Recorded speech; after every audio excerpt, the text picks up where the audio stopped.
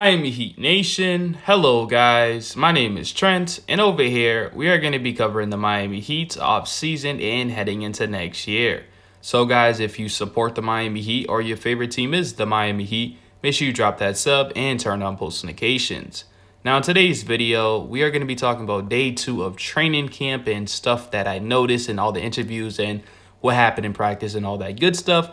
So we're going to start it off with good news. Obviously, yesterday I made a video that there was some injury reports on Gabe Vincent and Dwayne Dedmon and Nikola Jovic, but today everyone practiced. So that's a good thing. I wasn't worried about Gabe Vincent's knee because it was swelling up, but they all participate.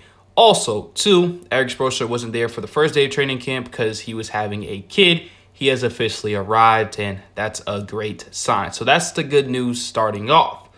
Now, I do want to say we're going to talk about Tyler Herro and a lot of these guards that are fighting for the last 2 positions of the shooting guard and power forward. So Tyler Herro pretty much made it known that he wants to be an all-star, that in last season that he felt he deserved to be an all-star if he was in the starting lineup. You guys let in the comment sections how do you feel about that. Personally, in my opinion, I don't, but hey, believe he has all the confidence in the world, and I like that. He also said with his recent playoff struggles, he said that he was having another kid on the way, and it was just mentally destroying him, and also he was dealing with injuries, and that's why he said he was playing bad. And also he did say he wants to be a starter. We already know that. I've been saying it for the last 4 years.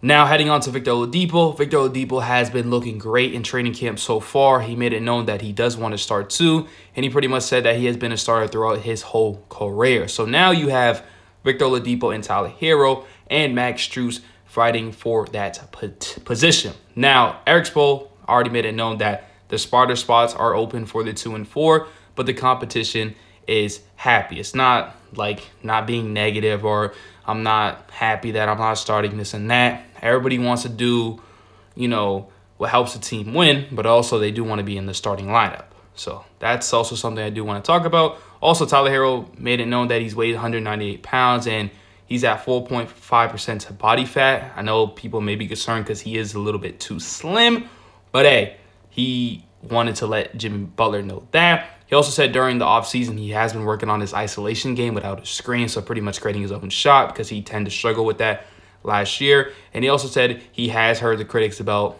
all the stuff that they want him traded and this and that. His friends send him all that stuff, and he's ready to have a huge year.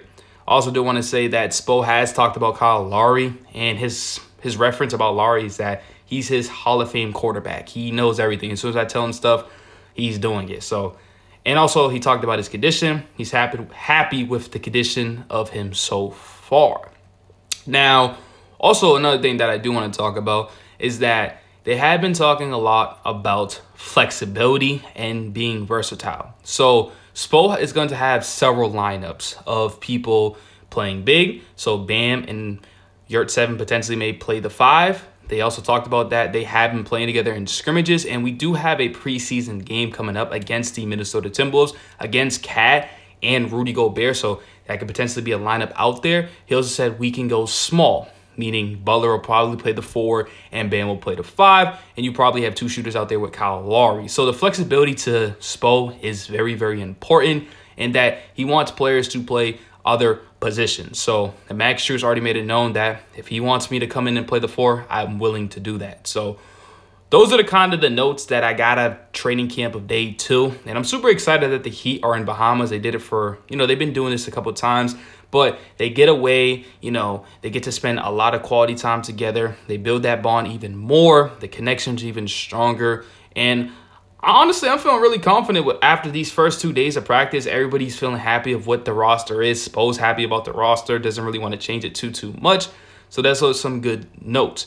Lastly, I do want to talk about Bam Adebayo. There was a stat that came out that when he takes about 18 shots, he averages about 28 points a game, 11 rebounds, about 4 assists, 1.8 steal, and 1.6 blocks while shooting 63% from the field and 33% from the three-point line. So that's incredible.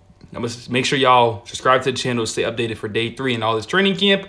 But just letting y'all know what's going on with the Miami Heat Nation. Love you guys so much once again, and I'm out of here. Peace.